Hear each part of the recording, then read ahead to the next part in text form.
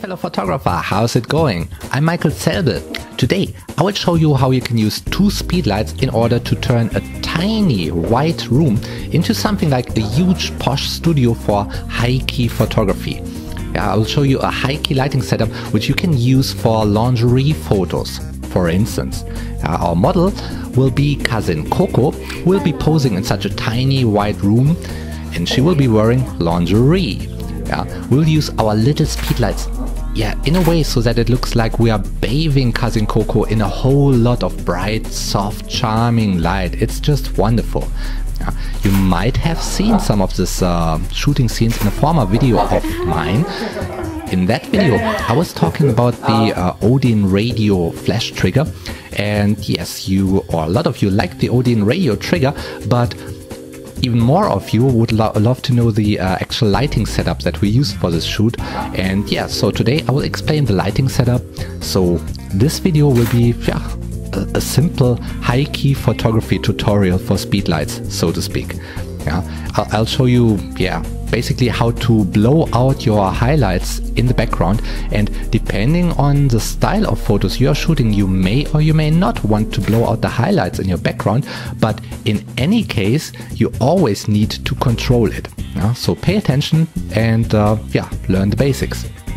Our location, as I said, is an ugly, tiny little white room, and this room is basically a shoe cabinet at our home.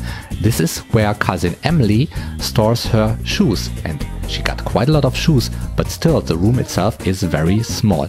Let's have a look at the details in the lighting setup. The room is 1.80 m wide and 2.80 m long, so that's not very big. Over here at the side there's one white shoe cabinet, and we painted the whole room simply white. Also the ceiling is white. We will place the model somewhere on that side right next to the shoe cabinet, and a speedlight is behind the model, standing on the ground, and is firing towards the back wall, I would say. Another speedlight is standing on the shoe cabinet, so it's at a height of 1.80 m or at a height of 6 feet. It's also firing towards the back side of that room. They are both dialed back to or zoomed back to 24mm, so that light goes everywhere, and they are both speedlights with guide number 58, and they are on 1/4 of their power. We could have gotten away with one speedlight over here. We just would need to set it to 1/2 of its power, and would probably put it onto a light stand so that it shoots into the middle of that back wall. What happens now is light is bouncing off all the walls. That is why the light is so soft. It's coming from everywhere. It's bouncing against the ceiling, against the walls, and there's also quite some light bouncing from this little wall, front wall, back towards the model, into her face and front.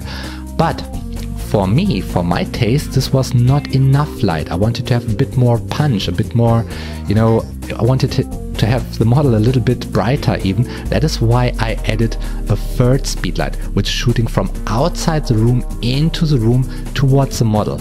It's zoomed to 80mm, a small cone of light directly pointing at the model. We don't need a lot of light. It's dialed back to 1/16 of power, so that is enough. Alright, that's already the lighting setup. Probably a little trick, in the back, on the back door there's a door knob which would usually show up in the photograph because it's dark. I did cover it with a little towel, a little white towel, because remember, I wanted to burn out the backdrop or the background anyway, so it wouldn't show in the photo. That's it, easy to do. So I would ask you to find a little white room, clean up your storage room, paint your garage white, set up a white tent in your garden, or just use some bed sheets and some light stand to build a little white room. It doesn't need to be perfect, just need to be white. Shoot some posh photos, make a model happy, do something for her set card, and shoot some posh photos for your portfolio. In any case, try it out. Give it a try. Let me know how it's working for you. Drop some comments under this video, click the like button, click the +1 button, and please come back next Thursday for the next episode. Alrighty, like always, I wish you good light.